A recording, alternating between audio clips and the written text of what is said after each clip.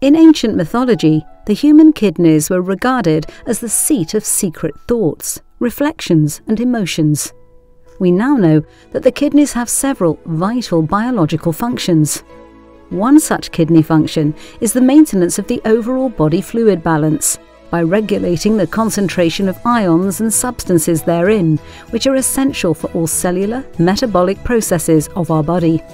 Let's have a closer look at sodium and what happens when a healthy person consumes sodium through meals or beverages. Sodium is an electrolyte, and together with chloride it exists in body fluids and is the main contributor to extracellular osmolality, plasma volume and blood pressure. Osmolality refers to the number of moles of dissolved particles per kilogram of fluid.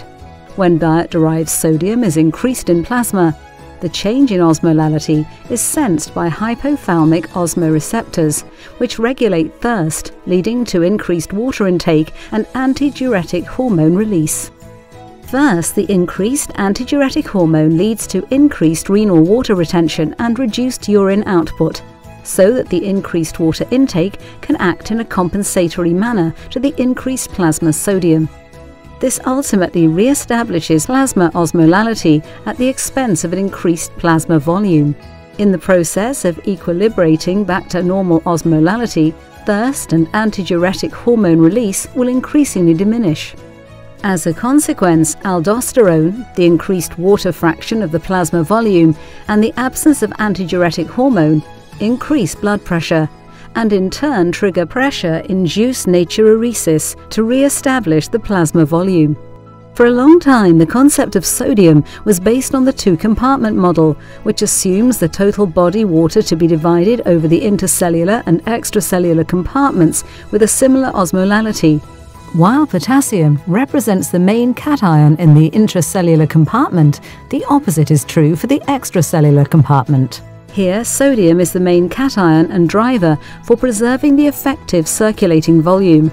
Only a minor portion of intercellular water will shift towards the extracellular space to aid the re-establishment of osmolality. These mechanisms were first described by Borst and later on by Guyton, who both demonstrated that long-term control of arterial pressure is closely related to body fluid homeostasis. Previously, it was assumed that an equal amount of consumed sodium is excreted by the kidneys in a ratio of 1:1. Studies clearly demonstrated this not to be true, and scientific advances in space medicine and magnetic resonance imaging technology revealed an additional sodium deposit in skin and skeletal muscle interstitium. Tissue deposits of sodium therefore turned the two-compartment model into a three-compartment one. In summary, based on neural and endocrine input, kidneys regulate fluid volume and osmolality by altering the amount of excreted sodium and water. Therefore, not only uremic toxins, but also the inability of regulating the inorganic sodium and water in end-stage kidney disease patients imposes detrimental health effects, which will be addressed in the next video.